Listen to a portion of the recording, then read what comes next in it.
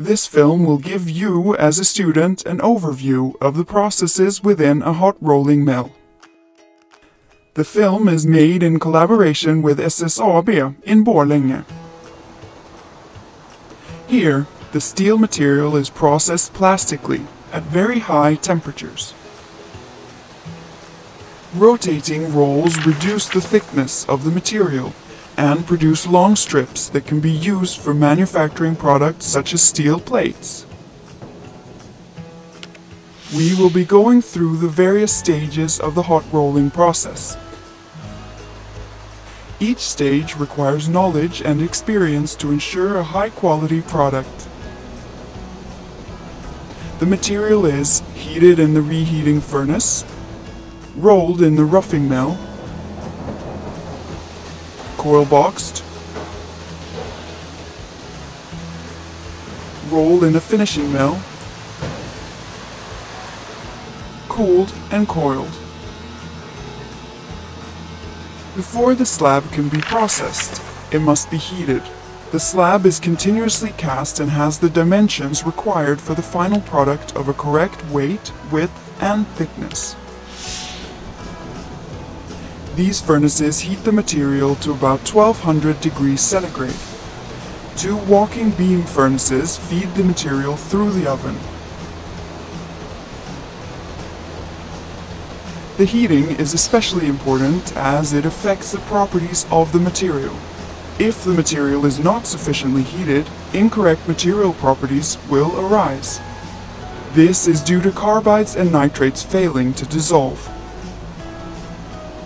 During the heating process and the transport to the roughing mill, the hot material reacts to the oxygen in the air, and a mill scale consisting of oxide is formed on the surface. If the oxide layer remains on the material during rolling, the layer risks being rolled into the steel material, adversely affecting the surface quality of the final product. The material must undergo a mill scale cleansing before rolling. In order to cleanse the surface, water is sprayed at high pressure, 160 bar.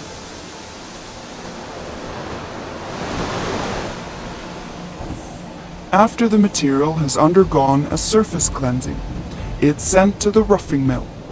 Here, the material is rolled from its original thickness of 22 centimeters down to about 3 centimeters. This is a very significant reduction. At this roughing mill, a powerful 4-high rolling mill is used. That is, 2 backup rolls and 2 smaller working rolls. The backup rolls are often cast steel rolls. The working rolls must have very smooth surfaces and tolerate high temperatures and wear, as they are in direct contact with the material.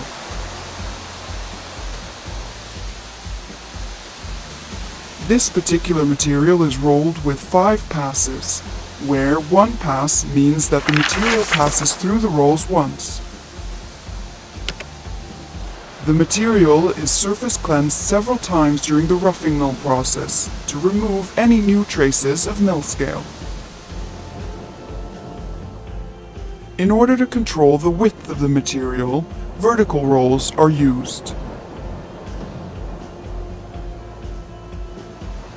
The material is now called transfer bars.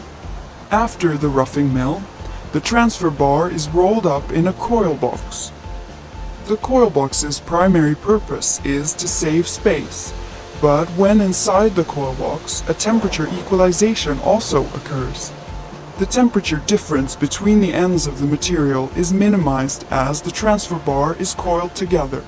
When the transfer bar is removed from the coil box, it has a temperature of about 1050 degrees centigrade. The ends of the transfer bar are cut off, and the bar undergoes further mill scale removal. After this, it's time for the next stage, the finishing mill. This mill consists of 6 stands in the shape of 4 high rolling mills. Here, the transfer bars, now called strips, are rolled into a thickness of between 16 and 1.8 millimeters. Between the rolls, we see an uplooper, which measures and controls, amongst other things, the line speed and the strip tension.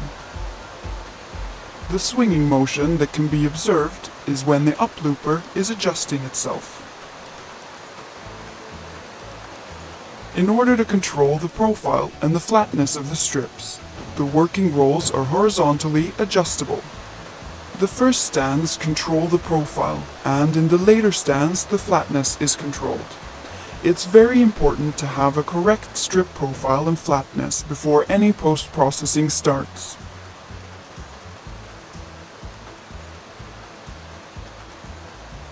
The cooling rate is adapted to each strip to produce the appropriate microstructure and material properties of the end product. When the strip is passed through the cooling section, it's coiled in. The temperature during coiling varies between 150 and 750 degrees centigrade, depending on the properties assigned to the material.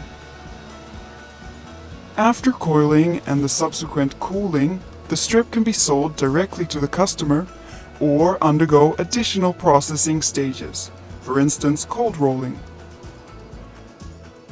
No, today, now the end. Dear viewers, if you like video of Planet Automation Limited, please subscribe the channel and then click the bell icon. This process will never miss another new update.